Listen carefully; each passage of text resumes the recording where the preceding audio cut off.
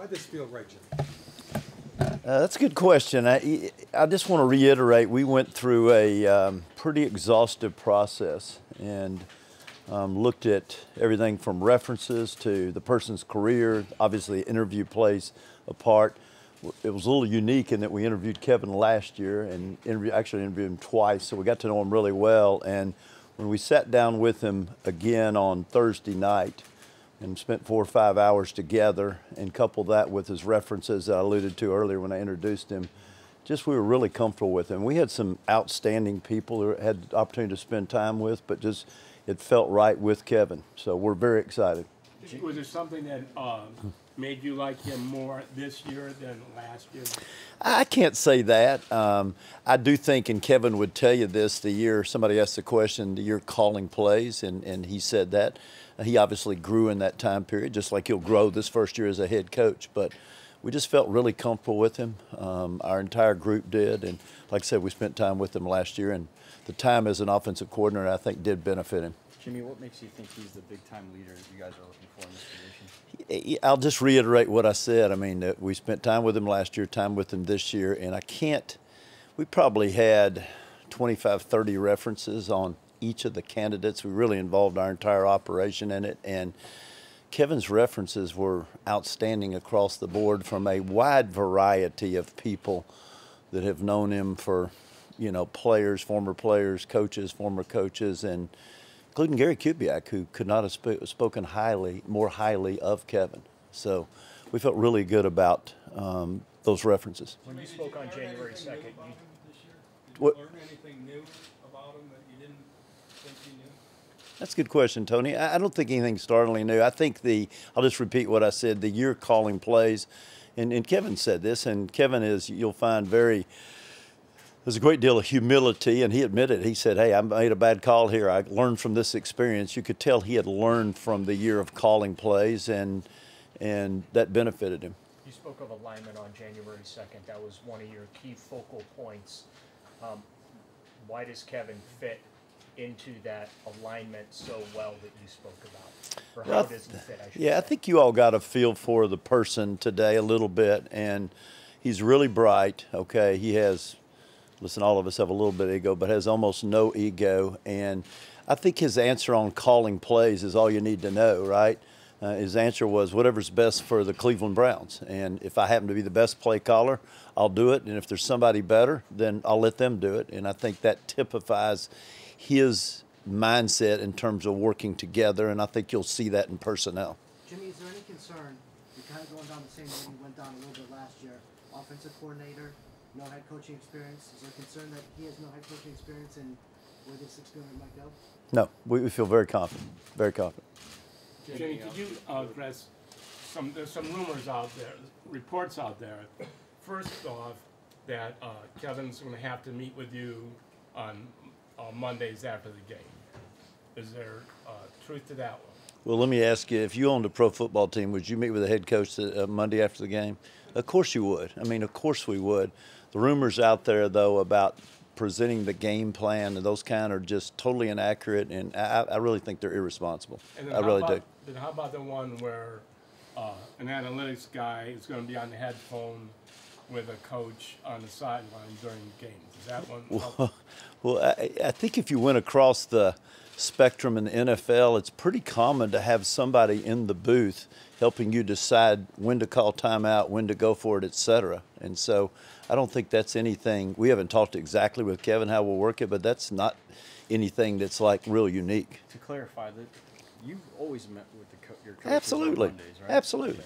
And they're 30-minute to an hour meeting, and I dare say we don't discuss a lot different than the questions you all would ask him if you came to the game. It's not a lot different than that. And Hugh used to talk about an analytics guy on the headset with him all the Exactly. time. I mean, that's just a way of, if you think about the pressure on a head coach, and particularly if they call plays, and how focused they have to be on the game, to have somebody up there whose sole job is to say, hey, you ought to call timeout here, you shouldn't call timeout, hey, this is a good place to punt or to go for it, not go for it, are you going to play 4 downs here or 3 downs?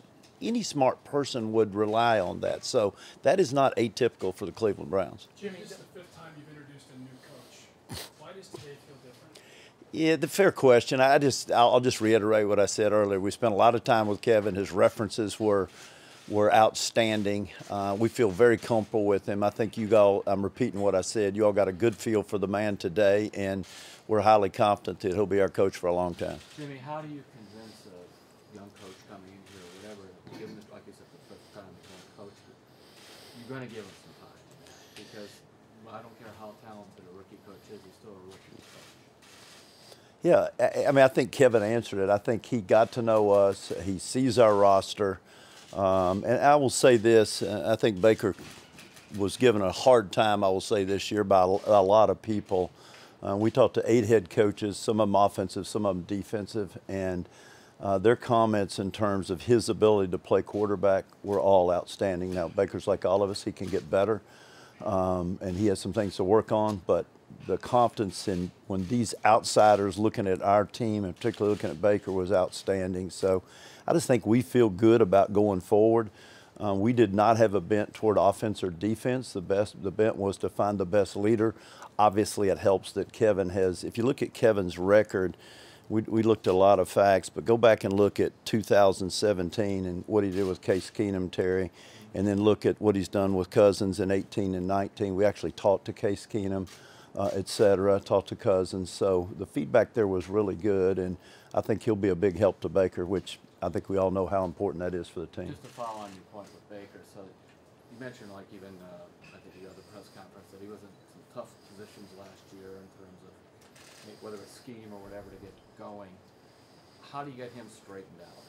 Well, that's Kevin's job, okay? It's obviously not ours. I think it's Kevin's job, and I think Kevin talked about putting him in position to, first he said easier, and then caught himself because there are no easy plays in the NFL, but to make some easier throws and easier plays. Jimmy, what makes him a Two good more leader? here, we're going to wrap. What makes him a good leader?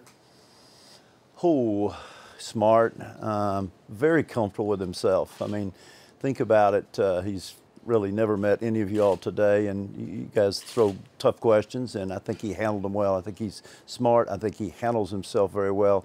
I think he's very comfortable with himself. I think he's open to learning. We actually have shared a couple of just small things we learned from other coaches, and it wasn't, well, I'd never do that, was, hey, that's an interesting idea. We ought to think about it. So I think you couple those things together, we feel good we got the right guy. I know you said 2 weeks ago that Paul DeVedes's role was not going to change with Right. the organization. Right. He's still going to do what he's been doing. Right. Him, though, working remotely as often as he does, there's been, over the years with him, the perception that he's second-guessing from afar, he's not in the building every day, and that. Can you just maybe clarify for people his role, how that all operates and works, and again, the perception that he's always in your ear, and those type of things? Well, I think you all are going to have the opportunity to talk to Paul, so you can ask him that. But I think from our perception, I'd say what I said 12 days ago. Paul is a very smart guy. And the fact that he's not there every day, I don't think makes a huge difference. You know what I mean? He's there more days than he's not. He's a great contributor. His role will remain the same. And Paul's going to do everything that he can to make the head coach and the general manager, once we select that person, successful. So we feel really good about Paul's role and his ability to affect the organization. Jimmy, Jimmy, on Saturday, it became apparent that Kevin Stefanski and Robert Saleh were right there in the running for you guys because of there were some GM requests made that obviously aligned with those guys. Can you speak about the search, and was it narrowed to those two guys? And also a second part to that is, this is no disrespect to Kevin, but just a lot of people around here were excited about Josh McDaniels' candidacy because he is a hometown guy. He has six Super Bowls with the Patriots. So your fans, want to know why not Josh McDaniels? Yeah, let me say this. I think it'd be unfair to say we've narrowed it down to 4 or 3 or 2. I don't think that would be fair. I do say this. I think it's important to understand. We knew we interviewed Josh as our final candidate Friday night. We were going to meet Saturday and Sunday as long as it takes, but we knew the end was in sight. And so it just made sense to start putting out requests to talk to these GMs because there's a process you have to go through. So I know you all were all reading, well, George Payton, he's connected to Stefanski, or somebody's connected to whomever. That was just setting the process up in an organized manner because you have to request, the team has to okay it, then you have to set them up to visit. So that was just part of the organized process that we'd go through. And I think it's unfair to comment on any of the coaches. All of them are very good coaches. We learned a lot from all of them, and it was actually somebody called me on Saturday and you said, are you glad that was done? And it was actually a very enjoyable experience. If you think about the breadth of experience, offensive, defenses, former head coaches, et cetera, we learned, J.W. Paul and myself learned a tremendous amount, Coop, going through that experience. Mary Kay, last one. Mary Kay, last one. Jimmy, if you're able to bring Andrew Berry back into the fold, what are some things that you really like about Andrew, and why would that be great for this organization? Yeah, I think it would be unfair to Andrew and any of the other candidates to comment on them right now. I'll say this: we have begun the GM process. We'll work through it just like we are the coach process. The only difference is Kevin will be involved with us. So the search committee goes from 4 members to 5, and I don't want to say how long it's going to take. The important thing is to get it right. So we're going to focus on that. Okay, Jim, go ahead, and then we'll get done. I would imagine this comes up when you're interviewing these coaching candidates because they take a look at your roster. So is this a rebuild or is it a... No, I don't. Not one person we talked to thought this was a rebuild. I mean, we have a good core group. I said this the other day. If you think, JW and I talked to probably 25 or 30 players before they left, and if you ask our main impression, one of them was it's a really young team. I mean, if you think about Holt, Baker, I mean, I think I said in the press conference, Jarvis and Odell are the old guys, and they're 27. So we have a really good core group of young players that we think we can build around. This All is right, really thanks. the last one, Pat. Go, last Pat. one. The Fritz Pollard Alliance released a pretty strong Yeah. and critical statement Yeah. about diversity hiring. As Yeah. an owner, what do you think the league can do? What can be done? You know, I can't address what the league can do. I can just address what we have, Pat, and I think our record in diversity hiring is pretty strong. And we've been really strong supporters of the Fritz Pollard Association. John Wooden, who used to run it, is a great, as you know, a former Brown, a great friend of ours. We talk to him frequently, and I actually think Kevin addressed it very well. As an organization, we need to be conscious of who we're hiring at all positions, and there's particular concern on the offensive side of the ball, and you heard what they did at Minnesota, so I think following in that kind of track makes sense.